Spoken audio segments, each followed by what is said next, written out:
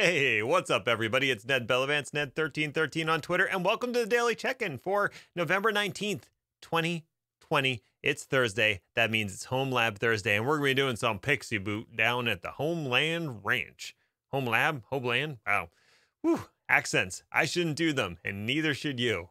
Well, I don't know about you, but I probably shouldn't because I'm not good at them. But the point is, we're going to be laying the groundwork for how I want to approach Pixie Boot in my home lab. That was actually a request from one of the viewers that I start diving into that realm, and that was something that was of interest to them. And I thought I would start at more of a theoretical level and get down into some of the implementation weeds, and then next time I can go into a full Pixie Boot of both a Raspberry Pi and a virtual machine to kind of show you how that works. And eventually what I'd like to do is get a Pixie Boot available for my Raspberry Pis, as well as my Raspberry Pi running ESXi. So we'll get there. We'll get there. It's going to take a few steps. But before we do that, just a quick reminder, I have started a Patreon so I can do cool stuff like this that actually takes a lot of time on the back end to set up. If you would like to support me, I definitely appreciate it. The link is down in the description. If you can afford it, I'd love it. If not, I totally understand. It's completely optional. You can enjoy these videos for free as long as you want. You know, maybe share and subscribe, whatever you're comfortable with. But I do appreciate all of the support. Let's check in. How you doing? How's Thursday? You getting along okay? You know, we're in the latter half of the week. I enjoy a good Thursday myself. I like the home labbing aspect of what I've been getting into with all the automation and now all the networking. Last week I talked about kind of how my home network is progressing, and now this week we're getting into some more networking stuff. And I am not a networking engineer by any means, but this is kind of cool. I'm enjoying the tinkering. Hopefully you are too, and hopefully you're having a good day. Let's get right down into it and talk about Pixie Boot. Now, before we talk about Pixie Boot, we have to talk about the mechanisms in the background that support this crazy thing. So for starters, what is Pixie Boot? Pixie is PXE, and it stands for Pre-Boot Execution Environment. Yes, the X stands for execution. Yes, it should be PEE. Maybe they just didn't want to call it the P protocol. I don't know. But Pixie Boot basically means when your device starts up and it has a network card, it can use that network card to reach out and launch a pre-boot execution environment. Now, why would you do such a thing? Well, there are a few reasons. One is your device that has that network connection has no operating system or persistent storage on it. So what does it do when it boots up? It loads an execution environment from the network. It basically grabs a pre-boot execution environment, which then loads a kernel, which then loads a more complicated environment. It all sits in memory, and when that device shuts off, poof, it's gone. No persistent storage, but it's very useful because you can boot this thing up wherever, and as long as you can get that IP address and get that pre-boot execution environment, it's awesome. You know what uses that? IP telephones. If you've ever dealt with the mess that is IP telephones, especially in an office, you'll know those things boot up and then pull their configuration through Pixie. So that's one option. The second option is you have a device that has persistent storage, but you need to bootstrap it in some way with an operating system. You don't want to walk around with like a USB key or a CD-ROM or any of that kind of stuff. So what's your option there? Well, you can boot it from the network, and then from the network, you can launch an installer for the operating system of your choice, and it could be a pre-built image that gets loaded, something pre-baked. That's pretty useful. And then the third and final option is if you tend to re-image your systems because they have multiple personalities or whatever, a Pixie Boot allows you to re-image an existing system with a new operating system or an updated version. If you're trying to do something along the lines of immutable infrastructure where your config gets pulled every time the machine boots up or something, then Pixie's right for you. Okay, so that is what Pixie is good for. Now, how does it work?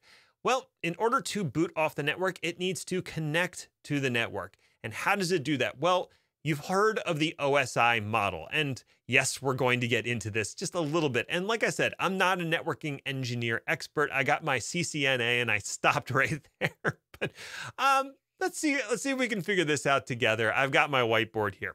So when a device boots up, let's say this is where's my, there we go. Okay. So this is my little device and it boots up.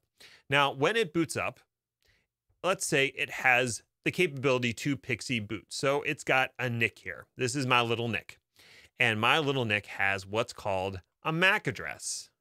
Now, we're not going to deal with layer 1 because layer 1 is just the copper. But layer 2 is what the MAC address is for. This is your L2 address. And then we have an IP address. That's your layer 3, L3. So if you hear people talking about L2 and L3, there you go. Your MAC address is L2. Your IP address is L3. The two could have a relationship, but might not. Now, when my device boots up, the MAC address is based off of either an actual MAC address of this NIC card or one that's generated. You know, like your iPhone actually regenerates its MAC address on a regular basis, which is confusing to network gear. But so here we go. The MAC address is usually set by the vendor, and it has the vendor's ID buried in that MAC address.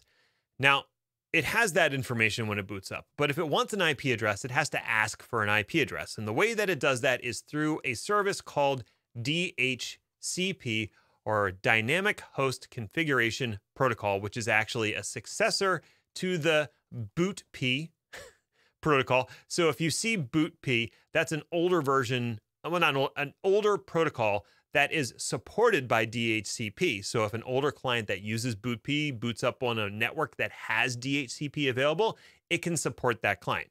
But really, most devices manufactured in the last 20 years don't use BootP, they use DHCP. Now, how do they get the address? That is through a process, and you can remember this. This is really easy. Just think DORA the Explorer. And DORA the Explorer likes to discover things. So that is the first step, is discovery.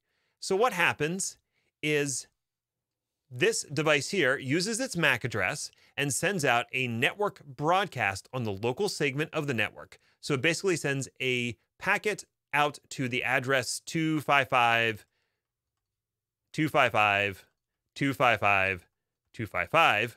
It sends that address out, and it's a broadcast address. So it sends it to everything on that local segment of the network. And it basically says, hey, is anybody out there offering DHCP services? And let's say you have a DHCP server here.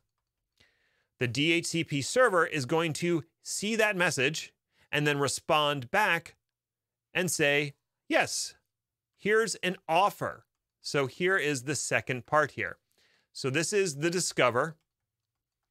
Whee! And then this is the offer stage. So that's the next step, is the DHCP server sends an offer. It says, I'm a DHCP server. This is my IP address. This is the address I'd like to offer you. And it's now up to the client to make the next move. Now, you might have multiple DHCP servers. I might have another one here. And it's going to hear that same request. And it's also going to make an offer to the client. And this is why the next step is so important. The next step is R, and R stands for request.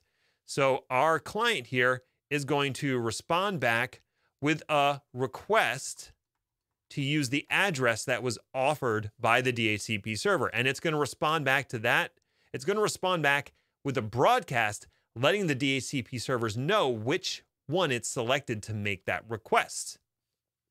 And then the last part is the acknowledgement phase. The DHCP server that made that initial offer is now going to send one more message back. Oh, I barely have room for it. Acknowledging it. And that's a terrible way of writing acknowledge, but my handwriting's awful. And that acknowledgement is when the client actually gets an IP address to use.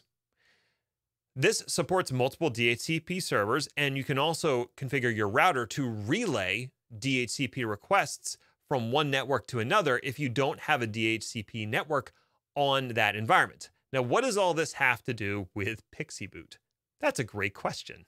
Now, what this all has to do with Pixie Boot is, let me kind of erase things a little bit here. When this offer happens, the DHCP server doesn't just offer an address, it also includes some other potential services. And one of those services can, in fact, be Pixie booting. So you can have a separate server here that is a Pixie server, or yes, it's basically a Pixie server. It's a pre-boot execution environment server. And it also makes an offer, but just for those Pixie services. And then once this client has an IP address, it can use the information in the offer here to talk to the next stage, which is a TFTP server.